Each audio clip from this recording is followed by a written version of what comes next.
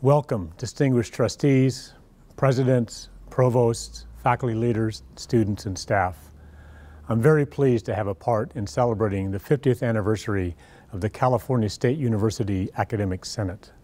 We have some lofty and significant goals ahead of us, including having more than 400,000 students to educate and many more in the pipeline.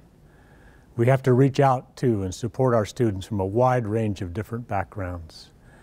We have to help shape and adapt to the emerging educational technologies and learning ecologies.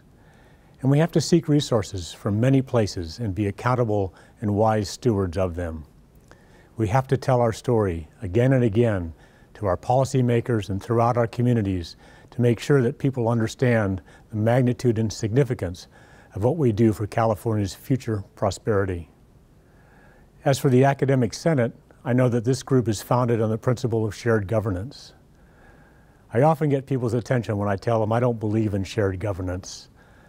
But before finishing that sentence, I state that I believe in shared leadership.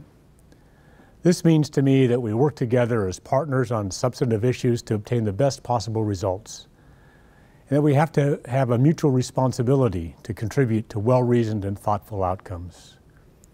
To me, shared leadership represents the very essence of what higher education should be, modeling for our communities and for our greater society.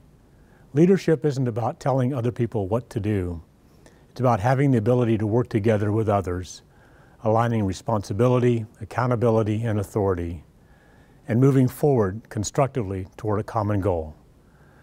I know that we all share the goal of being the best we can be for the students of California and for California's future prosperity. I'm looking forward to working with you in the years to come.